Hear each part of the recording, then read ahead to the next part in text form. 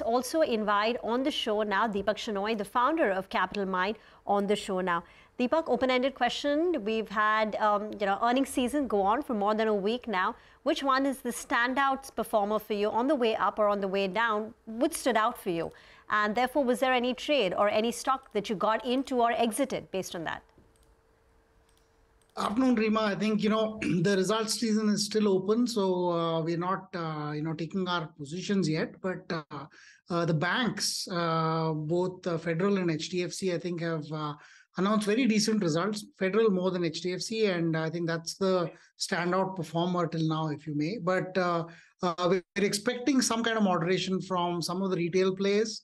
We're seeing PVR. I think the numbers just came out, so I don't have a view on it yet, but it might give us an idea into retail sentiment.